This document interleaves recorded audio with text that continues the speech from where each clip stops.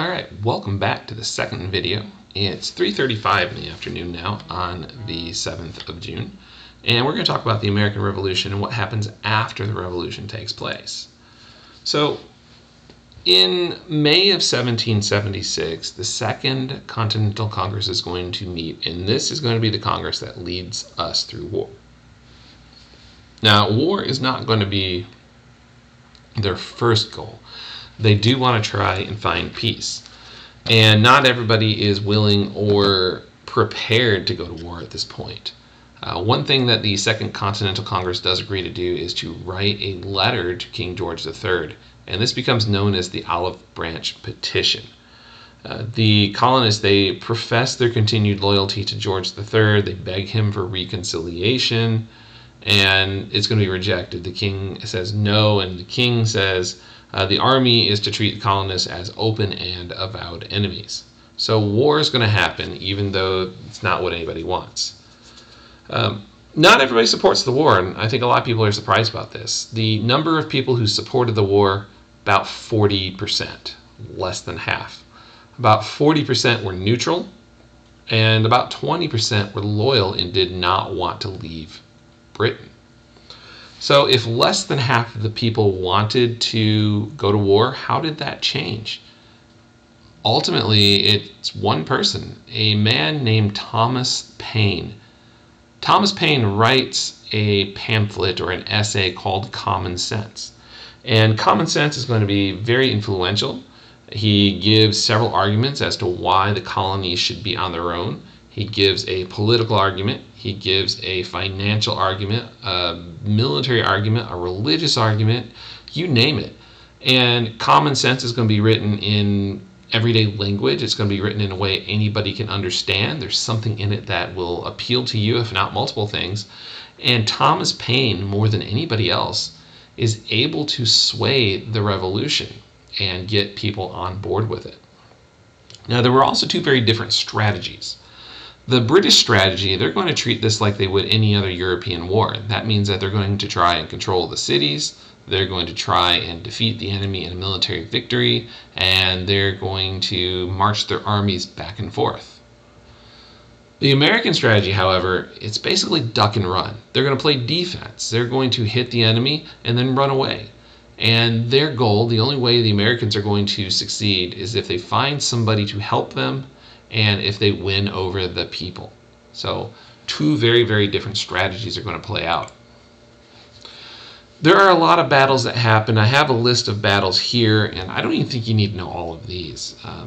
But what I will tell you is that the Battle of Long Island is the first battle, and it is a huge loss for George Washington. You have the Saratoga campaign, where Nathaniel Greene is going to fight the British in upstate New York, and this prevents the British from taking over control of New York City. And then we have Valley Forge. Valley Forge, not a battlefield or anything like that. It was a campground. And in the winter of 1777 going into 1778, Valley Forge is where soon to be president, I should say General Washington, is going to have the army spend the winter. Now, Washington asks for supplies to be there waiting for him. There aren't any. There's no shelter, no food. Thousands of people are going to die of frostbite and exposure. Some smallpox is going to go through the camp. And it's a real tough winter. But it is at Valley Forge that the American army becomes a professional army. This guy from Prussia, which is basically Eastern Germany today, named Baron von Steuben, is going to come to Americas and volunteer to train Washington's army. France has some people here who are observing, and they observe what Baron von Steuben is doing with Washington's army, and they decide to get involved once they think that the Americans have a chance to win. Now, fast forward to the end of the war, 1781, we have the Battle of Yorktown. Now, the Battle of Yorktown happens in Virginia along the coast, and it was never supposed to be the final battle. It just kind of happens. The British have the strongest navy in the world, and General Cornwallis is going to camp for the winter right on the coast of Virginia. He's waiting for the Navy to show up with supplies and reinforcements, but the British Navy never gets there. The French Navy cuts them off, and then the Americans and the French are going to blockade the city of Yorktown. Cornwallis is going to surrender, but only after he's convinced there's no other choice. And so Cornwallis is going to surrender to this joint American-French army on October 7th, 1781, and America is going to win the War of Independence. This is the Treaty of Paris, 1783. This is ultimately what's going to end the American Revolution. And when you really look at it and you read these, it's a very pro-American treaty. The English give up basically anything that the Americans want. So the United States is free and sovereign. The British government has no claim on it anymore. The boundaries are established. Fishing rights are established. And then finances are established. Like money will be used to pay off debts. Any seized or taken territory will be, the loyalists will get money. No further land taken away. Prisoners are going to be released. And it's a much friendlier thing than one would expect. Now, the task of creating the government is really going to start with state governments because these states are going to be operating before the war is over. All the states are going to write down constitutions. They don't trust unwritten ones, and that's because Britain, even today in 2023, there's no written constitution. So they want to see it down in front of them on paper. Most of the states are going to have a strong legislature. I think all but 2 of them are bicameral. There's a purposely weak governor, and that governor is going to be elected by the legislature. And then the judiciary is going to be independent, and they cannot be appointed by outside help. There is a Bill of Rights put into these state governments, freedom of the press, freedom of religion, things like that. And it turns out that these first state governments are very ineffective. They are very slow to work because the executive is so weak. There's no one person who's the point man. And because the legislation is so slow and people can't agree, there's not a whole lot that gets done. And before you know it, on the state level, several constitutions have to be rewritten before people begin being anything close to happy. The first national government that this country has isn't truly a national government. The United States, as originally envisioned, was going to be 13 independent states that operated together when needed, kind of like what the European Union is today. So the Articles of Confederation, as it becomes known, it goes into effect in 1777. On the national level, there's only one house of the legislature that is called unicameral government. Each colony had one representative. There's no executive branch. So almost nothing gets done because we can't get people to agree. The closest example to this would be the European Union today. It's not a perfect example, but it will give you an idea of how our government was originally supposed to work. Now, with that being said, the powers that the national government had under the AOC were very, very small. The national government could settle disputes between states. It could regulate foreign affairs. It could set the value of currency. It had the power to... Well, actually it didn't. It did not have the power to tax. It had the power to ask for money, but it couldn't demand you pay them, and it couldn't get any tax money because taxes didn't exist. Also, it has no power to enforce its decisions. It's like me sitting here in front of this webcam telling you what your family can and cannot do. It's unrealistic at best. Now, this is probably not a surprise to you, but the Articles of Confederation were really, really weak, and that's because nothing could get done. Everything required unanimous consent. It's not even until the year 1780 that the Articles of Confederation goes into effect, because each state interpreted the Treaty of Paris a little bit differently. Each one wanted different things, and the Articles of Confederation, the president of the board, had no power whatsoever. So, did this government under the Articles of Confederation do anything good? The answer is yes. They came up with something known as the Northwest Ordinance. And the Northwest Ordinance is going to be the upper Midwest today. And with the Northwest Ordinance, those states or territories were able to take care of themselves. So each of the states handled their foreign relations a little bit differently. Each of the states interpreted the Treaty of Paris a little differently.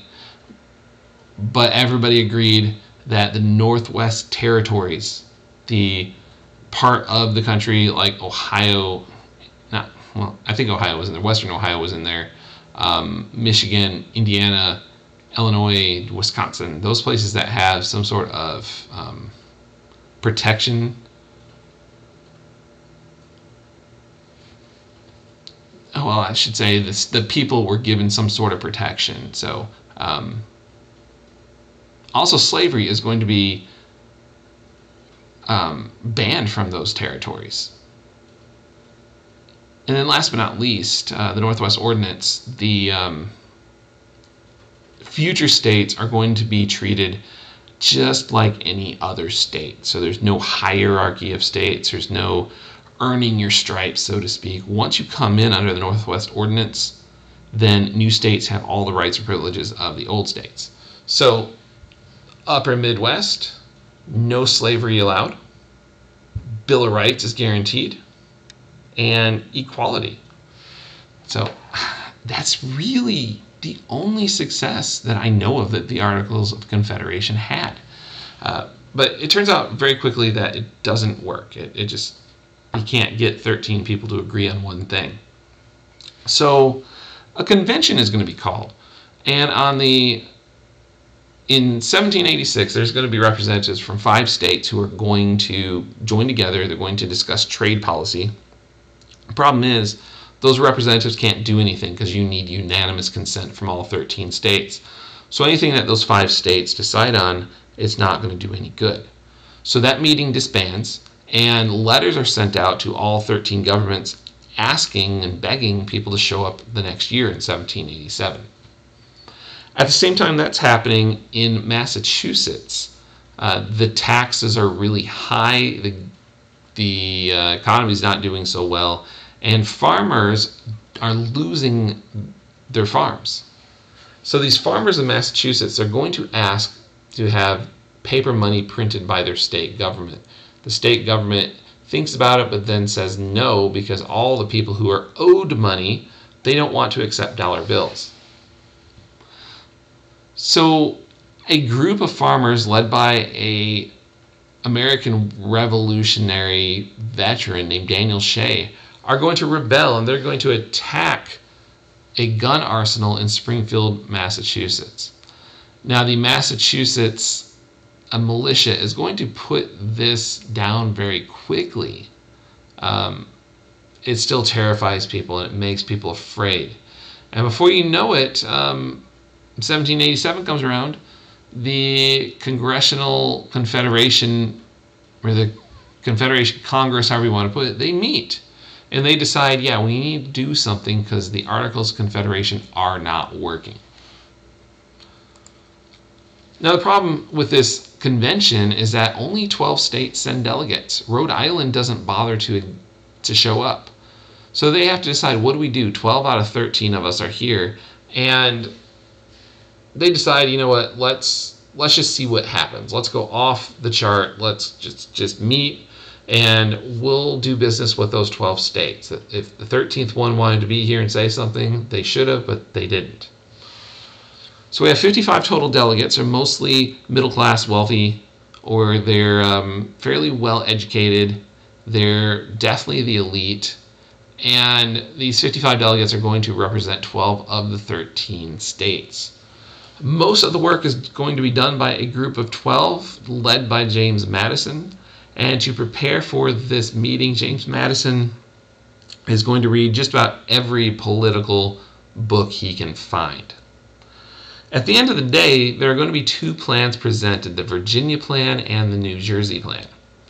The New Jersey plan would basically keep things as they were. The Articles of Confederation, or a form of it, would stay over the country, but they would be written to provide specific rights, like the ability for the government to do things it hadn't done previously. So, in other words, the New Jersey plan would have kept the Articles of Confederation the way they were, but give the government just a little bit more bite. The Virginia plan, though, was going to change everything. We're going to have an executive elected by Congress. We're going to have an independent judiciary. Your representation in Congress and the House of Representatives was going to be based on population and popular vote instead of just everybody's equal. Well, the small states don't really like the Virginia plan. The big states don't really like the New Jersey plan. So in the end, some delegates from Connecticut are going to join together. And they're going to take pieces from the Virginia plan. They're going to take some pieces from the New Jersey plan. And they're going to come up with something that looks very, very similar to what we have today. So Congress is going to be based on population. The Senate is going to be based on equality. We're going to have a national judiciary that is independent. We're going to have an executive that's elected by the people. But more than anything, everybody is going to have a say, and it's going to be equal. So we have 12 out of 13 states. Technically, they can't do anything, but they say, you know what, let's send it out and see what happens. And they decide that if 9 states approved this new government, that this new government would go into place. So in September of 1787, the plan is ready, and they send it out for verification. We're going to skip this right here. But basically, there are going to be two sides in this argument. There is a group known as the Federalists, and there's a group known as the Anti-Federalists. The Federalists, they're okay with this new Constitution. They like it the way it is. They think that the 55 representatives did a good job. And typically, those who are for this Constitution as it's written, they're going to be the middle class and upper class. They want a strong central government. They think that there are enemies out there that the government needs to protect people from. And they write something called the Federalist Papers, where they lay out their position and why they think it's okay. Madison, Hamilton, and John Jay, who goes on to become the first Supreme Court Justice, are the ones who are like, yeah, let's go with this new plan. The Anti-Federalists, they didn't like the Constitution as written because they wanted and demanded a Bill of Rights. The people who wrote the Constitution, they didn't put the Bill of Rights in there because each state had its own Bill of Rights. But the Anti-Federalists said, what if the states make a change? What if the new states that come in don't put a Bill of Rights in there? What do we do? So the Anti-Federalists, they believed that it was the job of the government to protect them, and they also believed that people should have individual rights. These are people like Thomas Jefferson and Patrick Henry, and they wrote the Anti-Federalist Papers, where they argued why the small farmer and those without money need to specifically be protected. So two very, very different points of view, and I'm going to leave it to you to read more about them. But ultimately what happens is in September of 1787, the Constitution is put out for ratification. States begin to ratify the Constitution. The first one's in December of 1787. And by June of 1788, 9 states have ratified it, and it goes into effect. If you're curious about the ones that did not ratify it right away, New York didn't like it, Virginia didn't like it, North Carolina didn't like it, and Rhode Island barely existed, and they weren't interested at all in this.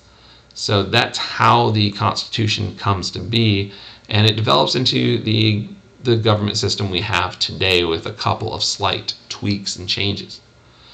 All right, so that's it for this video. It's another 20 minutes or so. I hope you do watch it. And I'll tell you what, send me an email saying that you watched this video, and I will give you a bonus quiz grade. So all you have to do is send me an email saying I watched all 20 minutes, and if you do that, I'll give you a bonus grade in the gradebook. All right, until next time, we'll see you later. Have a good week.